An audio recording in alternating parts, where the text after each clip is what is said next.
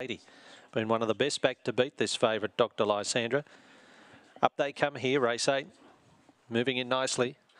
Second heat of this two-heat series into a final here next week. And the green light is on. Lewis starts to roll here at Traralgon for race 8. They're set to go. 500 the journey, they're ready.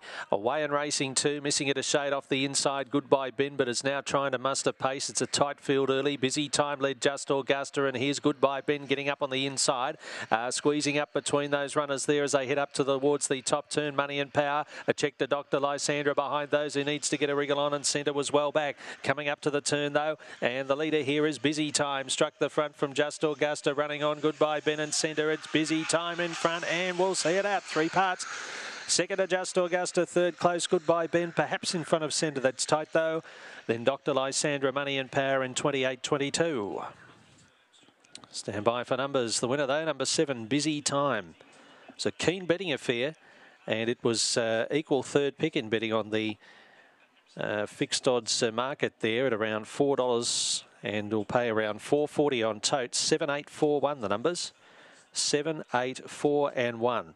And the on toppy for the Watchdog and the RSN Tips takes out the final leg of the quaddie today in a very even betting race. Busy Time, the winner. And that's win number 13 at start 63 to go with 25 minors for this Black Dog January 18 by Fabric Asset of Nosy Rosie. G. Ingemel's the owner. John Birch trains at Devon Meadows. 8 Just Augusta, Fernando Bar.